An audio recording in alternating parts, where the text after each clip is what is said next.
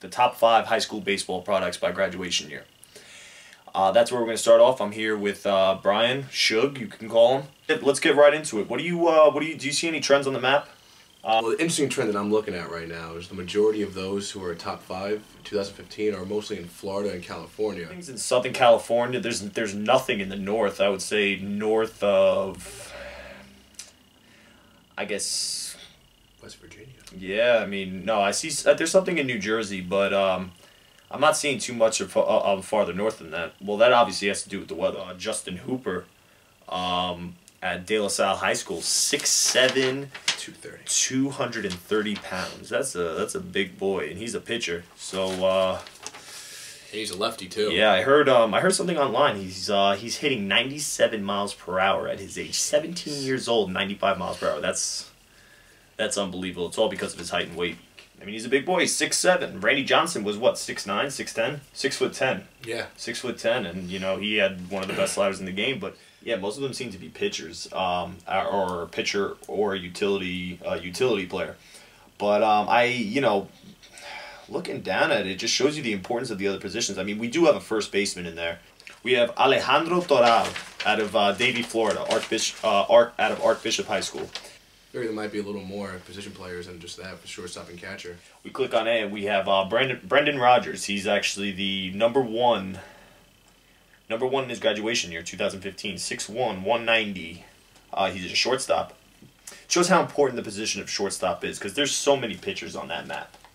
Especially in today's baseball world, when pitching is almost everything, you have a shortstop being number 1 out of all of them. It talks about how he's a stellar great bat speed, and he has okay defensive skills, which always has to be worked on. And I'm going to talk about the lefty-righty, I guess their handedness. Is that even a word?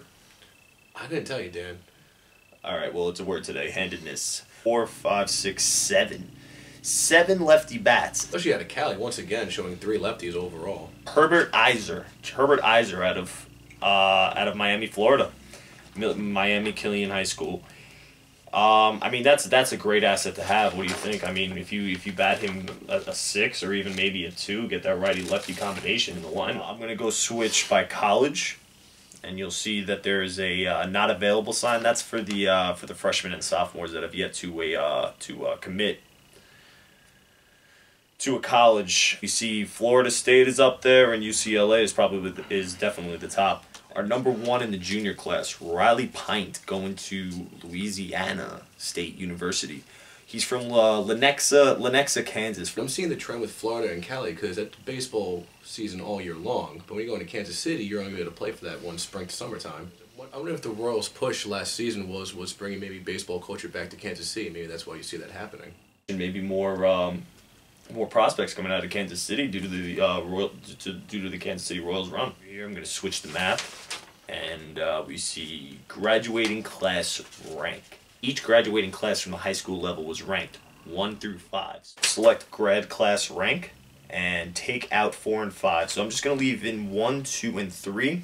All the top prospects, at least 1 through 3 in each class, are pretty much in California and Florida. Pitching is such an important part, even in today's game. I mean, the game of baseball has changed so much as far as being a pitcher's game. You're not going to get another Ted Williams batting .406 at the end of the season. Well, I wonder if the case of the impending possibility of a pitcher's clock, which is affecting our prospects when it comes to pitching overall.